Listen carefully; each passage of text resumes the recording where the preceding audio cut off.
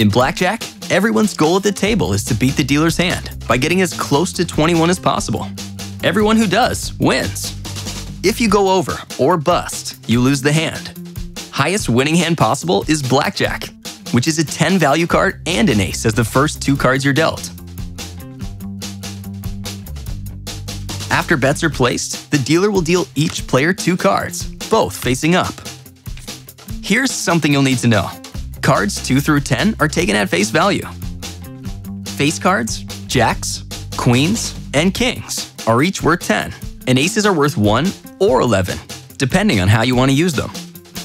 Now to playing Blackjack. Blackjack is a game of strategy, and by applying it, you can improve your odds of winning. It can help you with decisions on whether to hit, stay, split, or double down. We'll explain these actions in a moment.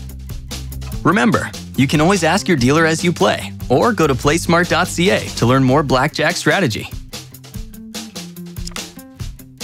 If you have an 8 and a king, that's 18, pretty close to 21.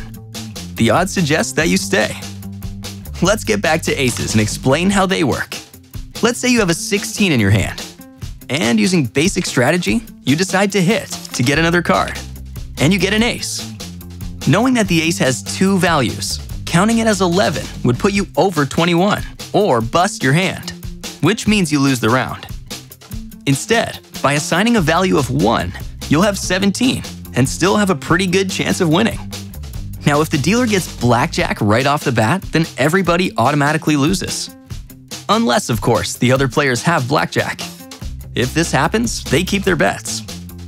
Actually, anytime a player ties the dealer, they get to keep their bets. Now let's talk about hitting. After the initial deal, players can ask for an extra card, say if they have a 10 or less. To hit, you would do this.